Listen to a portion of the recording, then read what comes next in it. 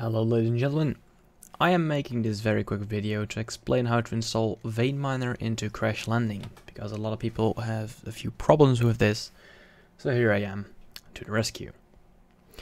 Alright, down below the video I got a link to my VeinMiner.raw. It contains two files. It contains the VeinMiner mod support file, it has the VeinMiner Sky Factory file. These are just the files that I took from Sky Factory. You just need to take these. And I got my VeinMiner config file.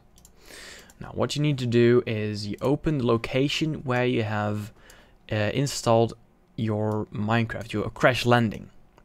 For me, this is in users Minecraft FTB into ooh, it is awkward. Instances, no, Crashlanding, there it is, right there. Into Crashlanding, Minecraft, and then you got the mods folder, and you have the config folder.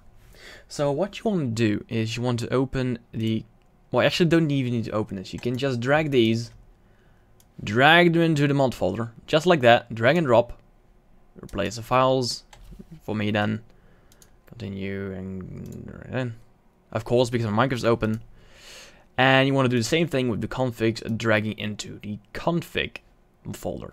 That's all you need to do. That's it. You're done. You've installed VeinMiner. You start up your Minecraft, you open your world, and by default I made it so that to use VeinMiner you press shift.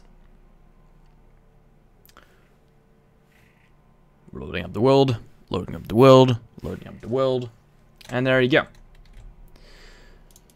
Now if for whatever reason a tool is not added to the VeinMiner config, because I'm still making the file complete, /VeinMiner will bring up an entire list. What you can do to add a tool is VeinMiner tool list, as it says right there in the list. Press enter again and you can see more information. If you want to add a pickaxe, an axe, a shovel, hoe, shear, crook or hammer. And you just follow the instructions on screen. Well, I hope you're able to get your VeinMiner running on Crashlanding right now and save yourself some time. Thanks for watching and see you in the stream.